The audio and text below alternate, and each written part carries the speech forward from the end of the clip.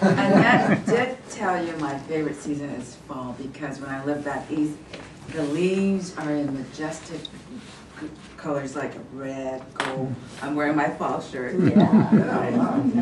But what I didn't tell her is that my favorite time of the year, fall, rains, the only time I can eat this is Chinese mooncakes. And it's really delicious if you guys haven't tried it. It's only available that time of the year. It's a little pastry like this, yay high. It looks like a baked biscuit, and it's filled with sweet black beans. And right in the smack in the middle, I think your wife might have shown it to you too, is egg yolk, which symbolizes the moon. So you have this black background, and then this yellow egg yolk. So when you slice it, every slice shows the night sky with the moon, and it's so delicious. I hope you like it, because some people don't. Do you like it? Okay, good.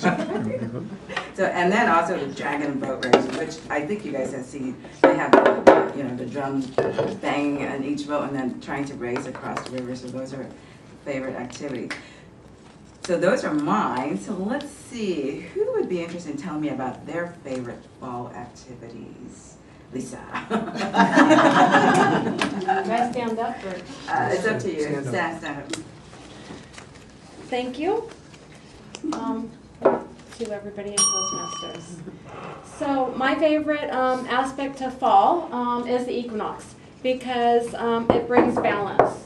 So it's very difficult for me to let go of summer because summer is actually my favorite season of the year. Fall, however, has its balance aspects. So in fall, you still get to play. You have the Indian summer. There are long days still. The time hasn't changed. You can get up early and go for walks in the morning. Still have time for walks in the evening. So those would be my favorite parts of fall. I feel balanced internally. I feel in sync with the earth. I am aware of all the children going back to school. I like to see the kids walking to school in the morning and the mothers getting them all dressed up. I work next to a school and I work for a family resource center.